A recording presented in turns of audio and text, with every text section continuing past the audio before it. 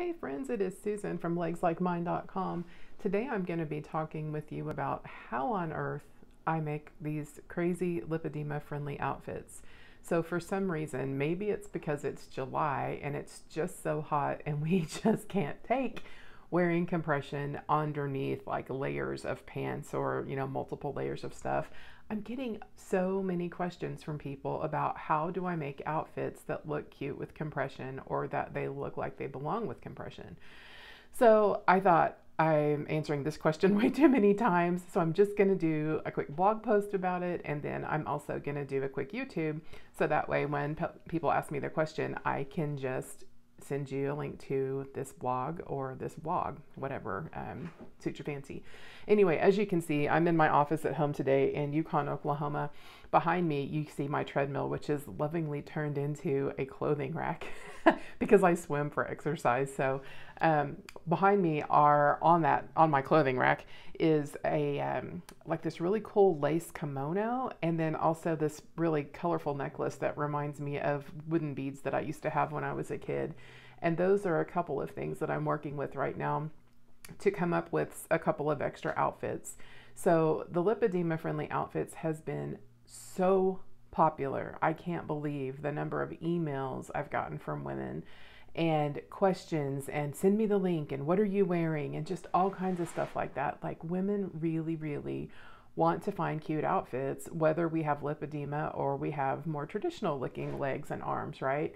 So this is an area that I need to keep growing, not because it's really making me any money, although I do affiliate links in there. It's so small it never covers the price of even like what I've paid for the clothes, but because it's actually a service that I think is helping us.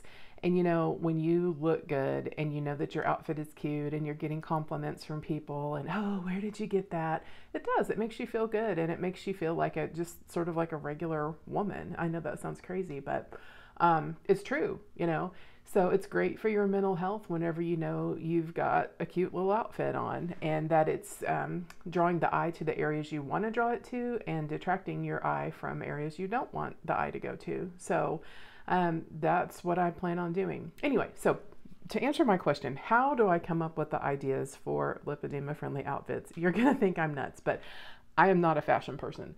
I do project management, I do paperwork in my paid job and that kind of stuff. So fashion is just not something that's ever come naturally to me. What I do now, I'm always thinking about you and what would you like to wear? What do you feel good in? What comments have I gotten back on outfits that I've posted this year? And when I am just out and about throughout my day, traveling or at work, just random places, if I see somebody that has an outfit, and whether they're mainstream size, plus size, super size, whatever, if I see an outfit that I think is cute, I will stop people and say, hey, can I take a picture of your outfit? And I have never had anybody tell me no. And every time I've asked people for that, it always puts a huge smile on their face. But I take pictures of their clothes, and sometimes I do it secretly. I'm not gonna lie. But I do that with hair color a lot too. But anyway, sometimes they'll tell me where they got stuff. And, a lot of times they'll say, oh man, I got this at a garage sale, or I got that at Goodwill, which I totally do that too. But if I have a picture of the item, I can go out to the internet and do searches to see if I can find something similar, or if I can find actually that exact item on Amazon. That's surprising, but sometimes you can actually find it. So that's my first thing that I do, is I just find outfits in the real world that I really like, The next thing that I do is I will go to the internet. If I'm just lacking inspiration and I don't have any pictures in my phone, I try to go to Pinterest and work it every single week, at least once a week, and I'll go through and find stuff that I like. And I have boards that I pin stuff to, and one of my boards out there is something to the effect of ideas for stuff I'm going to copycat, and I'll drop that out there. I think right now I've got a couple of outfits out there from maybe Diane Keaton and maybe Nicole Byers. And that one board I kind of clean out every now and then once I get the outfit figured out or whatever. But let's say that I had an off week on Pinterest and I didn't find anything, then what I'll do is I'll go to Google, and I have a search that I put in, and I say plus size celebrities outfits full length, and I'll scroll through and see pictures of people who are like on trend right now. And for my style, I'm not like into like sexy stuff or anything like that. I go to work, I have a real job, I'm a mom, and I want clothes that I can really wear, you know, out in public or to the office or to whatever, you know. So that's the kind of stuff I'm looking for. So I'll search through there, and I have a couple of names. If I can't find anything just from that general term, I go to Oprah. I go to Nicole Byer. Sometimes Melissa McCarthy has stuff that I think would look really cute with people with a larger leg. Even lately, I've been looking up Diane Keaton, which is so interesting because she's a little bit older than my age range and she's super thin.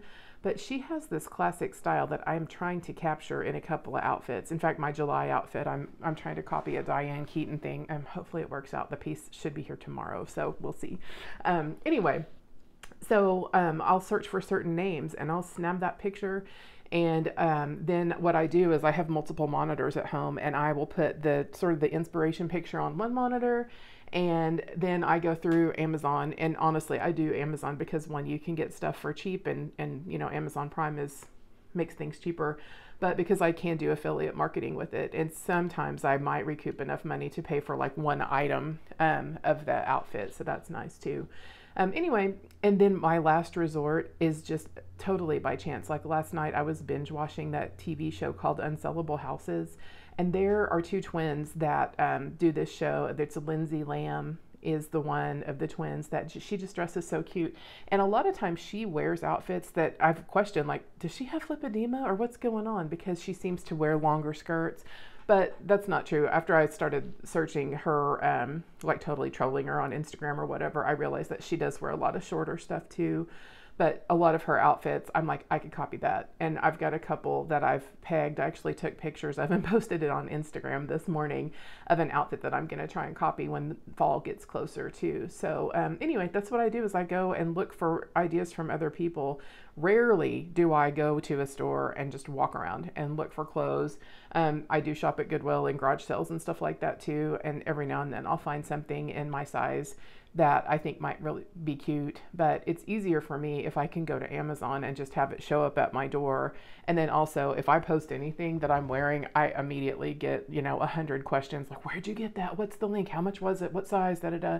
So it's just better if I post it from the get-go, you know? So anyway, that's how I do it, which means if I can do it, you can totally do it too.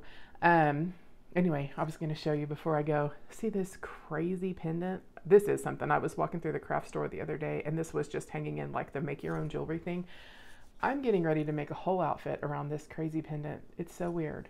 Anyway, that's how it all works. I mean, it's just weird ideas that come up. So thanks for asking the question, everybody.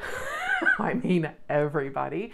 And hopefully I can start cleaning out my closet a little bit, getting rid of all of those old work trousers that I am not going to wear anymore. I can't wear compression with work trousers on top of it. So once I make some more room, then I can have room for cute outfits that look good with compression or hide my legs or whatever, and really start, you know, every single day representing who I want to be now that I figured out my lipedema condition and how to manage it with compression. So there you go. Have a great day, and be looking next Saturday and Sunday for my July lipedema friendly outfit, which is going to be modeled after something I saw Diane Keaton doing. Hopefully it's something you love and will try out for yourself as well. I will see you later. Take care, everybody.